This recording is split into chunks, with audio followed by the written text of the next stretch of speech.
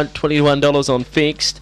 Ran 5th in a race at Shepparton to Brumby Boy. The greyhound who ran 4th in that race, Black Aurora, came out and ran nearly best of the day, 24, just over 24 at Bendigo last week. So the form line looks strong from that race and goes around at a big price from the inside here. And Sir Beckham a bit risky first up from a break from Jason Sharp, who prepares locally at Lara.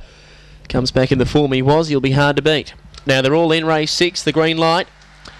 Here's the bunny, race 6 Geelong, about to go, set.